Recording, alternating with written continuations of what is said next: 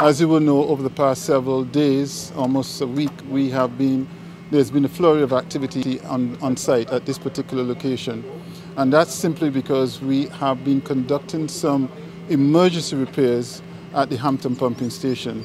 So this morning we have invited you because we want the opportunity to speak to you and to let the public know exactly what is going on. So we will seek today to give you as much of an explanation as we can about why this emergency work is being conducted, what it means, and what it means in terms of its impact, positive for the consumer, the customer, as well as what it means for us as well. Just for background, around November last year, we would have done some inspections at the Hampton Station on the upper deck, and we would have recognized that there were some support members that were compromised.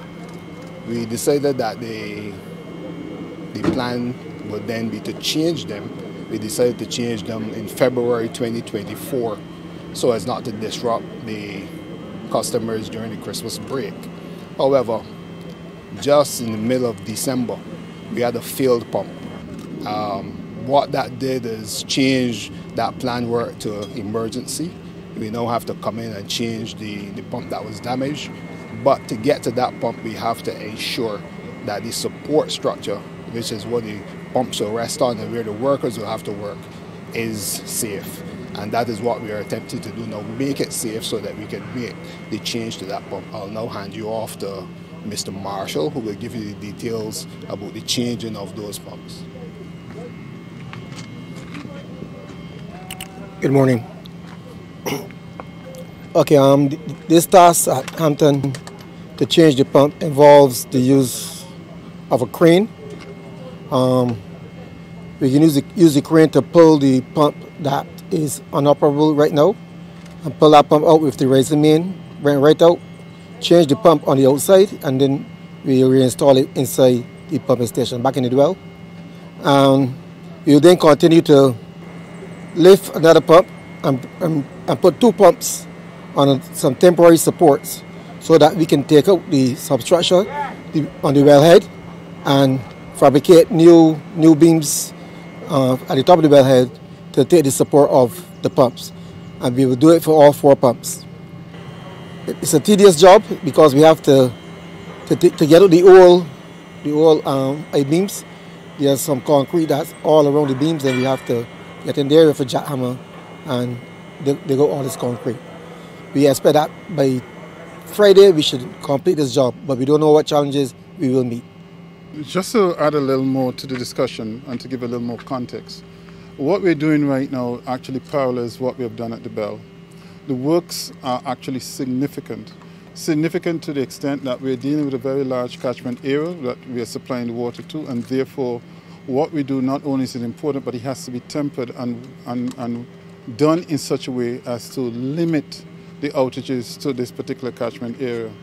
The work is dangerous to the extent that we're dealing with a compromised platform or substructure that has to be replaced. And what Hector was just explaining is the fact that it has to be done in stages, where we're going to have to remove pumps, remove the substructure, reintroduce some of the pumps to make sure that we can at least have interim supply on a continuous basis over the next several days, all the while trying to change elements of this substructure. So we promise that we will be keeping you updated on a daily basis. If there's any additional challenges that we encounter, we'll certainly make sure that you're aware of it. We have, as I said, the full team available, and we will work as long as it takes each day to do as much as we can. One of the things that we would like to certainly implore or ask everyone who is affected particularly is to store water. The reality is that the catchment area is of a size that no matter how many water tankers we deploy, given the time it takes to turn around delivery from one tanker unit, it will be very hard pressed to be able to service everyone in the affected communities in a very timely way. And therefore, we are asking everyone, whether you have to go outside of your community, whether you have to engage friends or families, to work with us through this particular period. It cannot be business as usual over the next 4 to 5 days, and we are asking you to work with us. It is unfortunate that this is where we are, but even if it was a significant burst, we will be faced with a similar challenge where water from the Hampton district area will be restricted, and therefore distribution system will be restricted, and therefore we're asking you, store as much water as you can now. We paused the work from last week Friday, recognizing that there were quite a number of people that were being affected by the outage. The whole idea was to give everyone as much opportunity as we can over the weekend and today to fill containers and to make sure you got your weekend chores attended to, and quite frankly to respond, to prepare for school and so on. So we've already been in touch with the Ministry of Education in respect of the schools that are affected in this district, just to make sure that they have water supply in terms of tanker storage as well.